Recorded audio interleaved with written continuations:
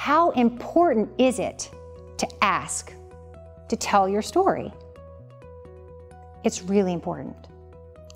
According to Cone Communications Corporate Social Trend Tracker, say that 20 times, companies that actually proactively tell the stories about what they're doing, not what they hope to do, but their sustainability plan and the results that they're getting, are going to be rewarded with purchases and trust. Even more so, a 2012 survey by the Regeneration Roadmap said that small businesses that want to attract like an international clientele can do that just by telling the story of sustainability. Because 2/3 of people in 6 countries say that they are willing to pay and feel responsible for purchasing these products and services made by sustainable companies.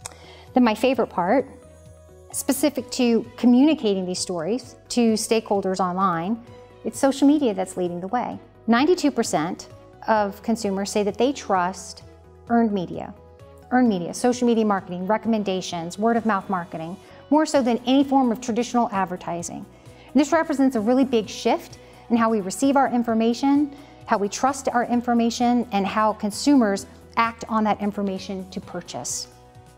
Then again, 82% of consumers say that they actually trust a company more if they're on social media. Why? Probably because they're more transparent. And then thirdly, they say that 77% say that they would rather buy from a company if their CEO is on social media.